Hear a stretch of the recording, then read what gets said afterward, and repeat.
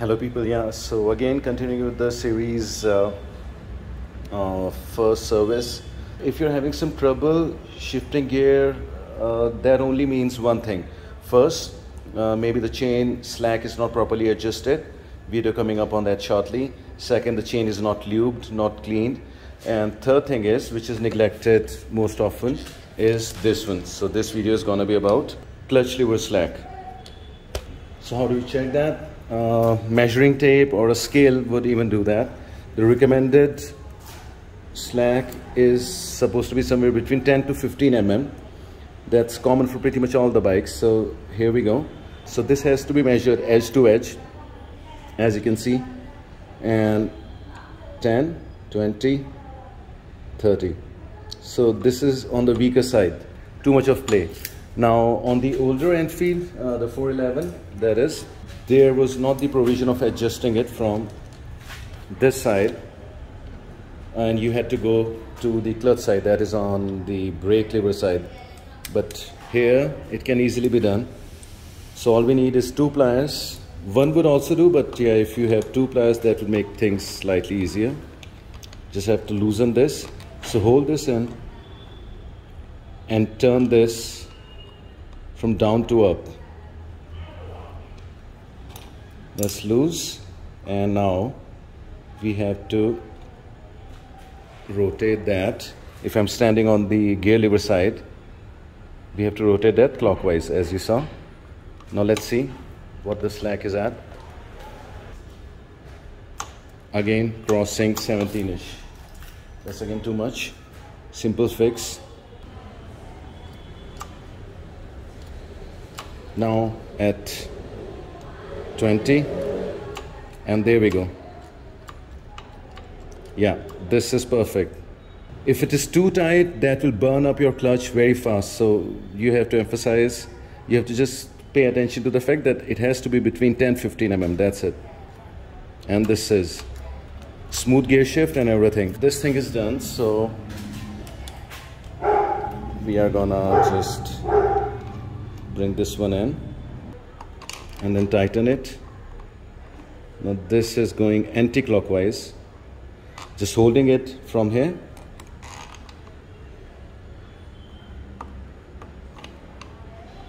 If this gets loose, again, you're gonna get a lot of problems. So that's done. Now another thing is, just rotate the handlebar on either side. Though that is not necessary because you'll be riding straight pretty much always. So, but still, just to make sure that the cable is all right. Again, coming same on this side. Again, coming same. And yeah, so just make sure this will make clutch lever very smooth, and it is smooth already on this one. I don't think you need any easy clutch or anything like that. You can opt for that, but yeah, nonetheless. Okay, for the next part, and I'm sure I'm gonna get a lot of diss on this, but trust me, I have been trying it for years now, and it does work, is about, so yeah, that is about greasing this clutch yoke, and trust me, it does wonders, extends your chain life, extends your clutch life. The only thing is, every now and then, you would have to keep cleaning and re-greasing it. I would say anywhere between 500 to 700 kilometers. If you see, there is still some grease, so you don't have to overdo it. I'll show you this on the old Himalayan as well, but first let me show how it is done.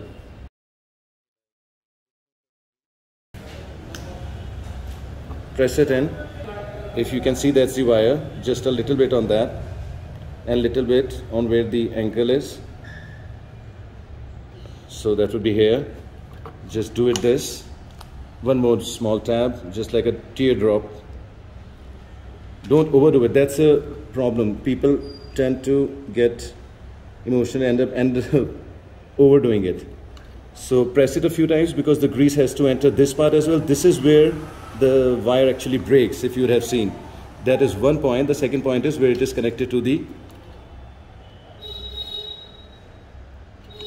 clutch box. So that would do it, and this will make sure that this is going to last for a very long time. Now let me show you why I say this before you start dissing me. And second point is this, where the clutch lever actually break from, but don't have to overdo it, don't have to do anything here. It will still last for a very long time, this portion, but that is the most critical point. With the old Himalayan, as you can see, this has gotten a bit dirty, so I'll be using just some tissue papers just to clean it and see, and I'll show you. The bike has done 41,400. Meter was not working for about 1,500, so yeah, the bike has done about 43,000, still running on the original clutch. And if you can see the condition, it's still in good nick, not even a single wire has broken. And I think this will go on for another 10,000 easily. So let me just clean it. So just basically tissue, just clean the own one, and that is a problem. If you just don't clean it every now and then, this is what makes that grinding paste, what people talk about. Don't have to overdo it again, but just slightly. Gonna need another rag. Pause. You can do it overboard by going and cleaning it with petrol and all, but trust me, or some other cleaning agent, cleaning fluid, but that is not needed. Just have to get this much off. And now let's re-grease it.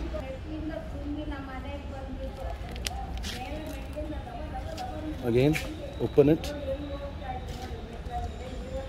And if you see the wire, just have to make sure we put it there, press it a few times so that it enters the wire outer, actually, some of it here.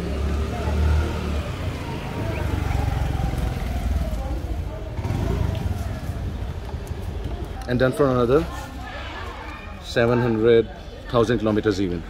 That's it. That is all that is needed, and we are done. That was it. Rest is up to you. You can keep dissing me, or I have showed you the live example of how that bike has lasted almost 43,000 without ever worrying about the clutch wire being broken. And I have done actually 70,000 kilometers on one bike before the clutch wire actually gave up. So it does work. The only thing is you have to keep cleaning. You just cannot keep reapplying, because then it will form into that grinding paste that everyone talks about. And that was it. Let me know if you have been doing your and how long your clutch wire has lasted. Take care. Cheers. Bye.